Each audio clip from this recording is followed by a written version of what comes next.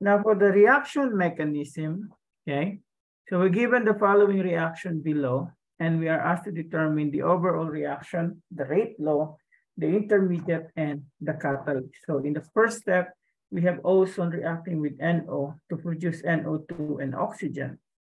And the NO2 would react with ozone atom to produce NO and oxygen. So as you could see, the first reaction is slow, while the second one is for what we call fast. The first step is slow, second step.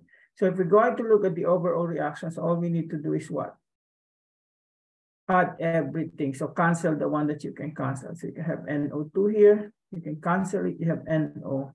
So you end up with O3 plus O producing 2O2. So this is the overall reaction.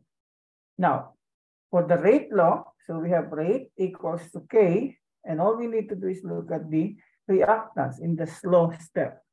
Okay, so we have here the ozone and the NO.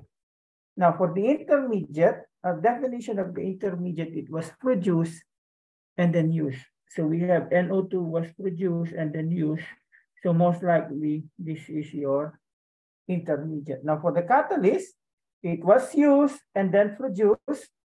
So you have your NO, you have your NO, and as you could see, it's not included in the overall equation or overall reaction. So that is the what we call catalyst. So this is how you answer question for mechanism or stuff like this. Okay.